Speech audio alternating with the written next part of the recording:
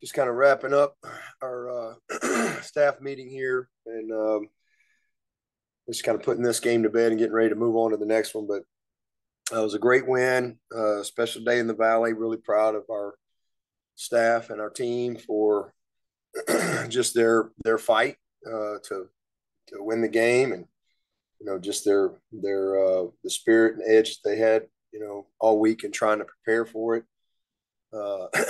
Notre Dame is a really good team.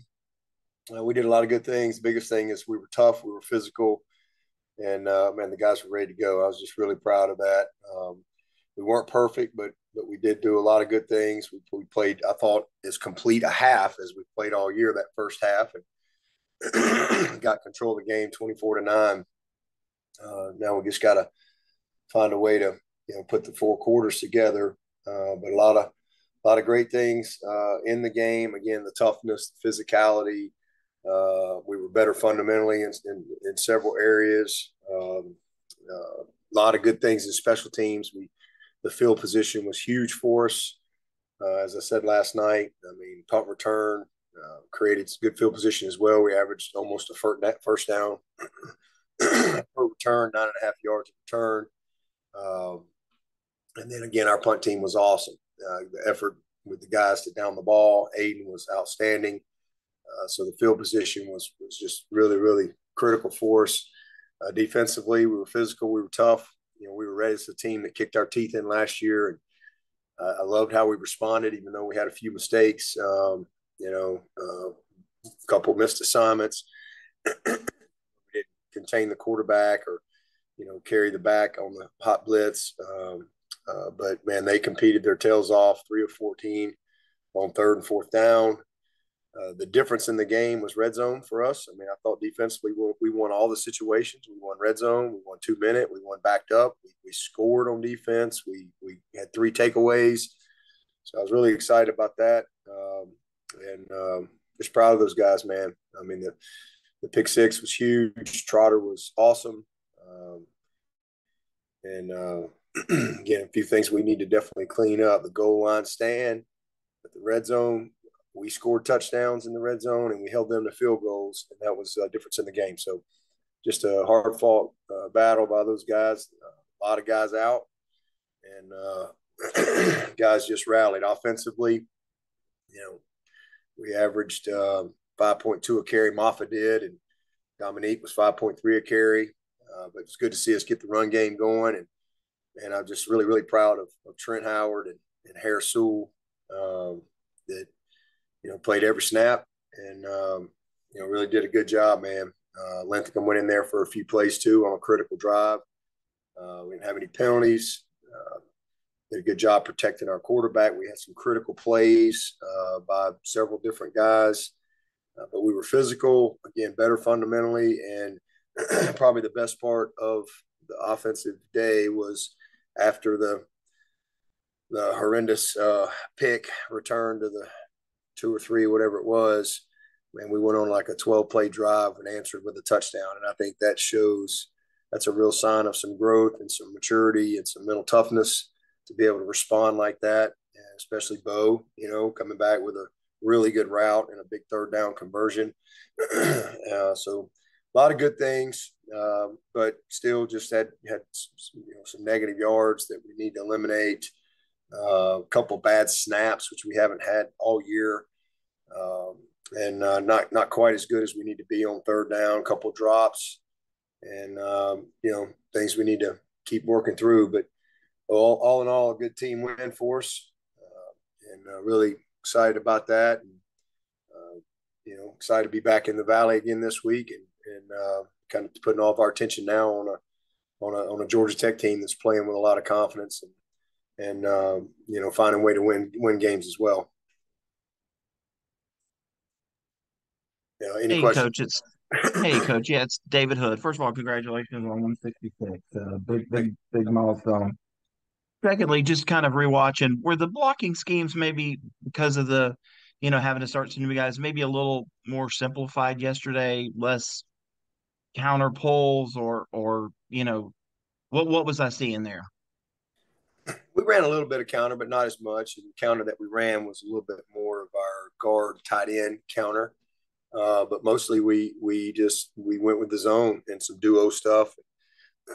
Really just tried to cover them up and give Phil a chance to get to the second level. I thought our receivers did a really good job downfield. It was really, I mean, we had several plays where it was almost like a clinic as far as how we were hatting it up and what guys were doing on the second and third level. So a lot of good things in the game. Yeah, we did not. We ran mostly zone stuff yesterday. We ran a little bit of outside zone as well, but a couple counter plays. But we just felt like, and those are things you make decisions on those things game to game. Sometimes it's within a game on kind of what you feel best about and kind of where we were and all that stuff. We felt like that was the best way to go this week and just try it again, just to get it started and get Phil downhill. And man, he just did an awesome job. Just great to see him. And then again, some of those big runs that popped, you don't get big runs if guys aren't doing what they need to do downfield too. We had caught him in some man coverage, like the first long run, little things like that. Stellato coming off the ball, running, taking his guy all the way to the sideline. And by the time the guy realizes that he's not going to get the ball and he turns around, it's too late. And as opposed to, coming inside or pulling up too early, things like that versus man coverage. So it was just a lot of good stuff in the game. And again, can't say enough about Harris and Trent and how they stepped in. But I thought those guys competed their tails off. Tristan Lee, Putnam, Blake, they did a great job of leading. We communicated well, and we didn't have guys coming loose and things like that. And I thought, for the most part, again, we were able to, I hate we had a few negative plays, but we were pretty doggone efficient. Hey, Coach, it's Trevor from CUTigers.com. Going into the game, Notre Dame was number 2 in the nation in forced fumbles. That had to be scary thought for you going in. Yeah, I mean, it don't really matter who we played this year. We've not done a good job taking care of the ball, and we were fortunate yesterday that we didn't lose another one or two. Obviously, we had a couple of bad snaps. Ball got on the ground, and then we were lucky on we kind of screwed the option play up. That was not very well executed. Ball on the ground right there, figuring that out. But really disappointed in the game. We had a chance to just finish the game and just crazy that the ball, next thing you know, was on the ground and going back the other way right after a turnover that we just got. So, yeah, it's just kind of been our deal all year long, and it's frustrating as can be. But, man, we got Maffa's our best guy. I mean, and we got to ride him. And he was a big reason why we won the game. And, we handed it to him at the end there, and he just did a poor job of covering the tip of the ball and keeping it up and covered it with 2 hands in that situation. But, yeah, I mean, there were a lot of things that were concerning about Notre Dame. They're a really good football team, really good team, very disciplined, very well coached, very good up front. And just really proud of our guys, for how they competed. And they've competed their tails off all year. So I wasn't surprised by that. But all the guys that we've had out, for them to rally like that was pretty special to watch.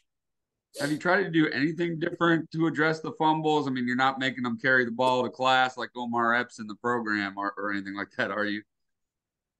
No, we haven't done that yet. But, I mean, these aren't middle schoolers. They know, and it's just been a frustrating thing, it really hasn't. It's been just some weird stuff across the board, and our best players. So, I think sometimes it's mental, or it goes through some cycles. So hopefully this will cycle its way through us and get on out of here and head on somewhere else. Thanks, Coach. Dabo, this is Larry. Going back to the blocking and the running game, I know that there's probably not a soul in the outside world who thought that y'all be able to get the push that you did against Notre Dame with the injured state of your offensive line. What was going back to the run up to the game on the inside? what was the source of confidence there? If that you could do that. I'm just curious to get a window into your thinking going into the game. Did you think that y'all could? Were you confident that you could do that with such a patchwork situation up front?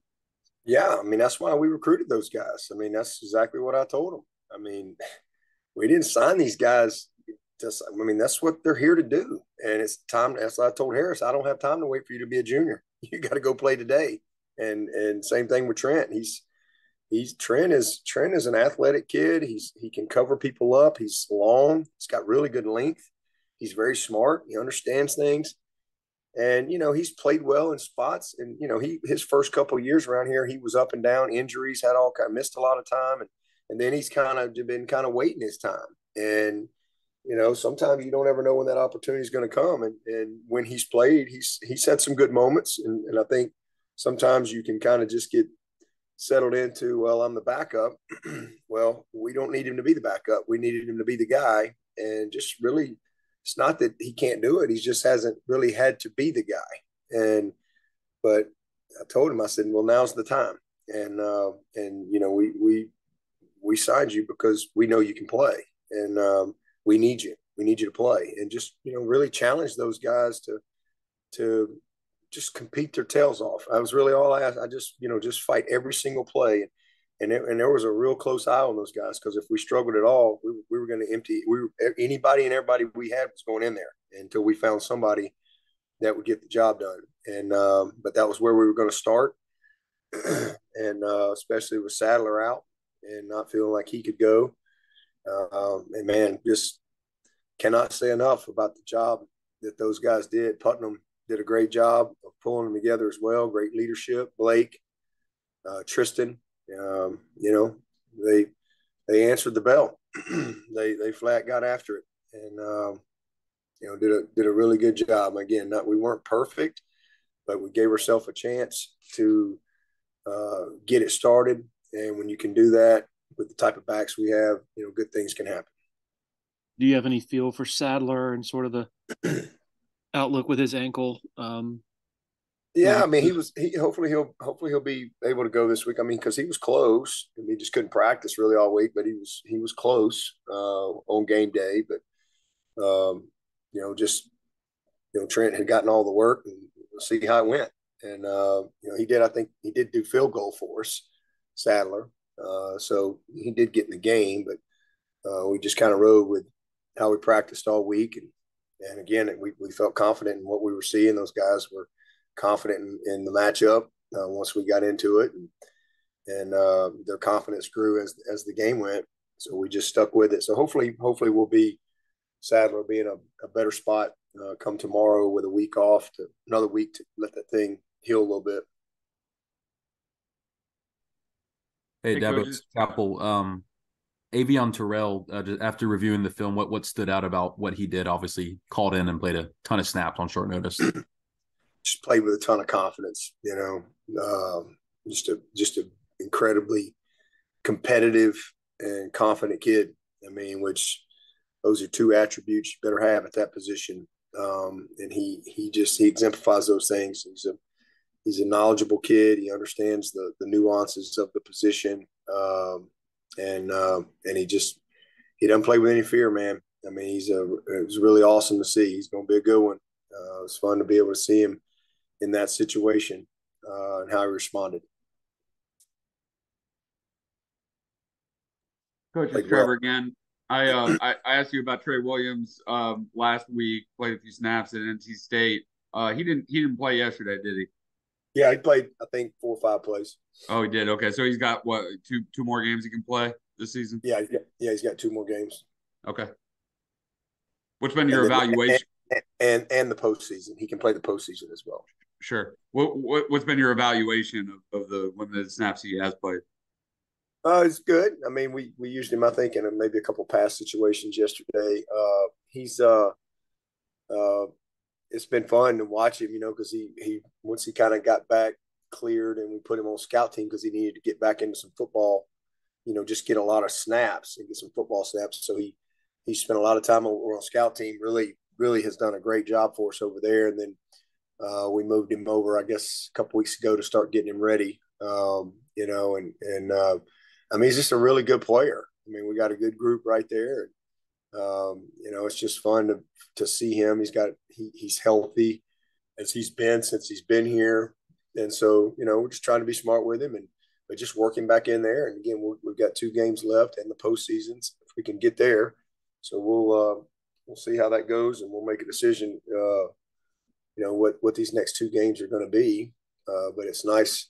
It sure is nice having that guy. That's for sure. Obviously, right now we're riding, TD and Rook. I thought Peter was really good yesterday. His presence was felt. Cape Hart is really come into his own. Peyton Page. So we've been fortunate for the most part to be able to have a good rotation and keep most of those guys healthy all year. Obviously, we lost Vic Burley early before the season. So, but Trey's right where we need him to be. Hey, Coach, it's David again with, last week, let's just face it, last week was a big week. A lot of stuff going on outside the building. You're dealing with a lot of injuries and 2-game losing streak on the inside. What was practice like last week? What was it like just being with your team and your coaches, and just kind of that inner working that maybe prompted what we saw yesterday? Well, I mean, honestly, these guys. It was a tough week. I mean, certainly that. I mean, tough practice Tuesday, Wednesday, but you got a lot of guys getting hurt, and so it was just you lose Marcus Tate on Tuesday, you lose Koval on Wednesday, Sadler's out. You got a lot of things going on. Shipley's going to be out, and so you kind of got what you got. And so just trying to get them to focus on what they control was the main thing last week, and to understand that we still have enough. Let's just go compete our tails off, and they've done that all year. I mean, they've competed all year, and they really have. We just haven't won the close game. We haven't, and it's been a reflection of the turnovers. We got a double overtime loss, and a 1-score loss on the road at NC State. And all of those things have the same characteristic. But the one thing that's positive in all those games, our guys have competed. They've played hard. They've had fight. They've never quit. They've been in position to win. And so I'm not surprised by how they fought. That's just kind of who they are, and that's who we are as a program. But they just had a lot of resolve to them, and I thought they really did a good job of rallying around what we do and buying into. Hey, here's what we do have, and we got enough. Listen, we got enough. We've got depth, and we got enough to still go win this game. And let's focus on what it's going to take to win the game. And had a good week of practice, and guys handled their business. Biggest thing is we won the game because we won field position, we won the turnover margin. That's why we won the game. If we were plus in the turnover margin on those other games, we'd have won those too. But we haven't been, and that's the first time we've had 3 games all year we're plus in the margin, and that's been a difference for us. But their competitiveness, their will to win, I think their physicality and toughness, all that's been there all year long. We just have grown up. I think we've gotten a little stronger, a little more mentally tougher because of what we've had to go through. And you hate having to deal with some adversity, but as I always say, if you made the right stuff, it'll make you better. And I thought that'll be one of those games that'll really serve as a great teaching tool and a great example to a lot of these guys for years to come, because you never know when your opportunity is going to come. And you look at Trent, you look at Harris, you look at Kylan Griffin, those guys having to step up. Hamp Green, you got guys all over the place. So just proud of them, really am. And again, hard fought win against a very, very good football team, and just I'm happy for them to be able to taste a little bit of success because they've worked hard all year. Coach, since you just mentioned Hamp Green, I was going to ask you about him. I mean, he's always been sure-handed. He made that great one-handed catch But after he broke a couple tackles on that first punt return, seems like he's kind of gaining in swagger and confidence. I mean, how much can a game like that really boost his confidence going forward? And has he kind of solidified his spot as your punt returner? Yeah, and that's what happens when you play and you have a little success. Your confidence grows. I think that's part of Trent and Harris as well. All of a sudden, you start playing and you hadn't played all the and you have a little success, man. Next thing you know, your confidence grows. Hey, you can do a lot of great things if you've got some talent. And Hamp's a grinder. He's a tough kid, man. And we lost Antonio. Tyler Brown has been battling, and then he put the ball on the ground a couple times. And then Shipley gets hurt, and just kind of Cole Turner goes out. He was another guy that we've been working, and so Hamp's kind of always been our steady Eddie, and we just trust him. We really trust him to go possess the ball, and he's got as you saw, he's got some quickness, and he will get the ball north south. I was really, really proud of him, and he's just kind of settled us down and done a really, really nice job in that part for us and possessing the ball. And I thought the punt return team as a whole really competed their tails off. And so both sides, our punt team flipped the field all day and did a great job with coverage, great job with downing the ball, etc. And then our punt return team averaged almost a first down per return. So, the field position between those two teams and winning that battle was definitely a difference in that game, keeping them on a long field and keeping us, on a couple of short fields. Deb, this is Larry again. On the topic of Tyler from Greenville, what type of example, or I guess what does it mean when you have a guy who goes all week, doesn't practice, and then pushes through, showing that mental and physical toughness? He's a freshman. Just curious what that means when a guy like that sort of sets that type of example for the rest of the team. Yeah, I mean, this is football. Football's a hard game, man. It's hard. It takes a toll on you mentally, physically, emotionally. It really does. I mean, it's a hard game. And, he's just – and not everybody's built the same. Some guys can push through things, and some guys, it's just not how they're wired. But he's one of those guys that, man, that dude, I mean, he's going to do everything he can to play. That's just how he's wired. And, he's battled all year. He's just gotten himself ready. But to be a freshman and to not be able to take all the reps during practice just shows you, how hard he prepares, how smart he is. And, but he is a tough kid. He is a tough kid. And I'm glad we got him for 3 more years. He's going to be a really good player. Just excited for him to have he wasn't here in the spring, so I'm excited for him to have a true off season. And you forget we don't have Cole, we don't have Antonio, so this kid's been able to just blossom. We don't have Myson Kelly. He had to have surgery. He's done for the year. Those are guys and then we got a couple great ones we think coming in January.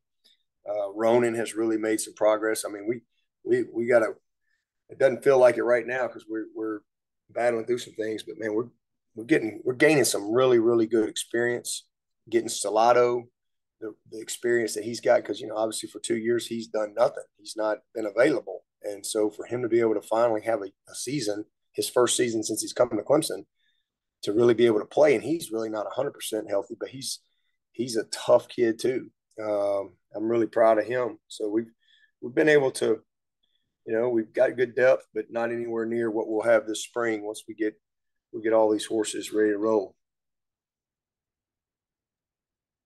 Dabo's Chapel again. How's Tyler Venables progressing? And do you think y'all can still stick to the plan of him maybe coming back as the year wraps up?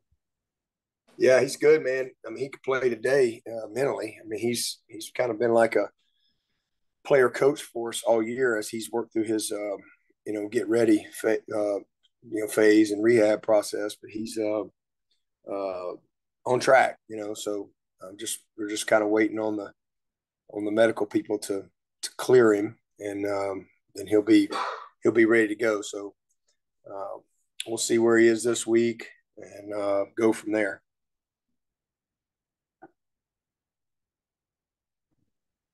Anybody else for Coach?